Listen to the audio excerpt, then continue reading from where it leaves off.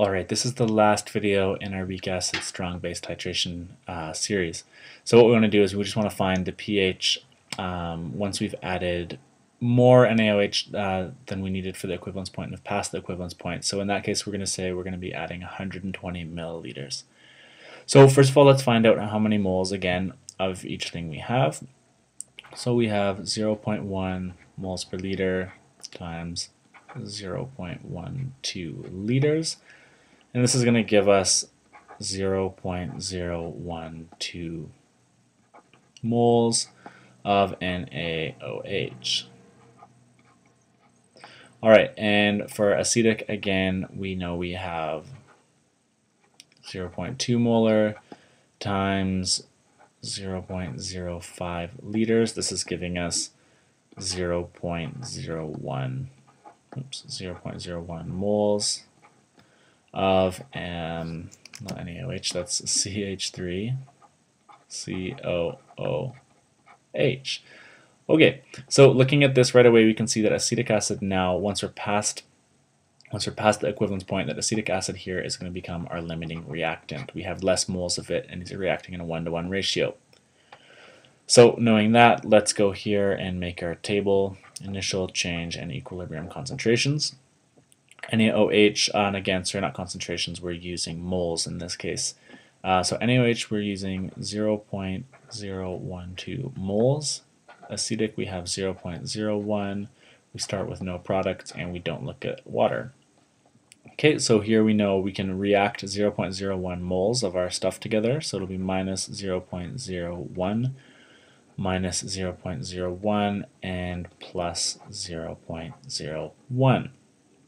Okay, so when we go and do this, our equilibrium moles here for NaOH are going to be equal to 0.002. Here we'll have 0, and here we'll have 0.01.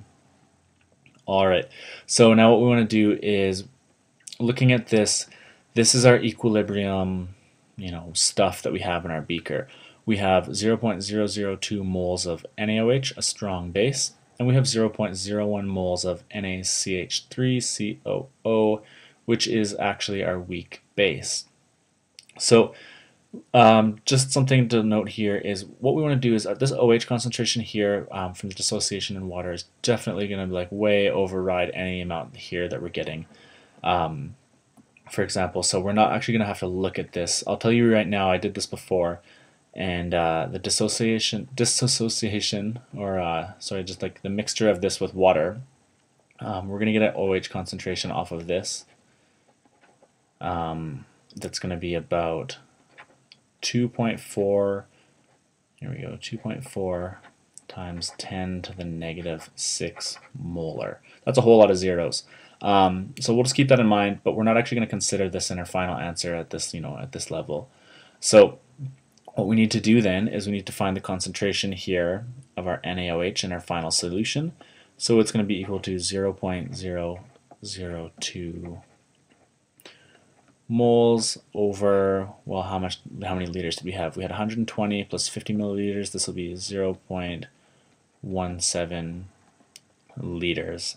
And when we multiply that out, or divide it out, I guess, we will get 0.01176 molar.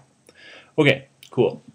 So again, ignoring that there's this small amount of weak base here, what we can do is we can write the dissociation of our NaOH. So we'll have NaOH is going to just straight up go into Na plus and OH minus.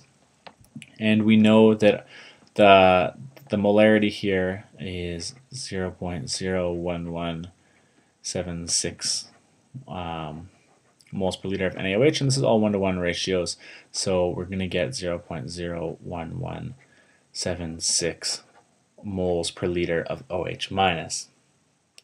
Now you can see here that we had 0.01176 moles per liter of OH minus here. Here we're looking at something more like 0.0000024 moles per liter. So anyways, this number is like insanely small, and it's not going to show up even when we round this. So that's why we just kind of cut it out at the beginning. Okay, so knowing that, we can find pOH. We have pOH is going to be equal to the negative log of our OH concentration here, which is 0.01176. And then the answer to this negative log of this value here, we're going to get 1.93. So now we can find our pH of our buffer solution here that's in our beaker is going to be equal to 14 minus our pOH. So it's 14 minus 1.93. And we're going to find that our pH in our solution after we've titrated all of this stuff is going to be equal to 12.07. Makes sense. We've added a lot of base, so the pH should be high. And it's up to you really if you want to consider this. This value is just so small, it would have got rounded out anyways, and we'd still end up with 12.07. So that's why I just didn't bother considering it. So anyways, with that said, that sums up our weak acid, strong base titration series.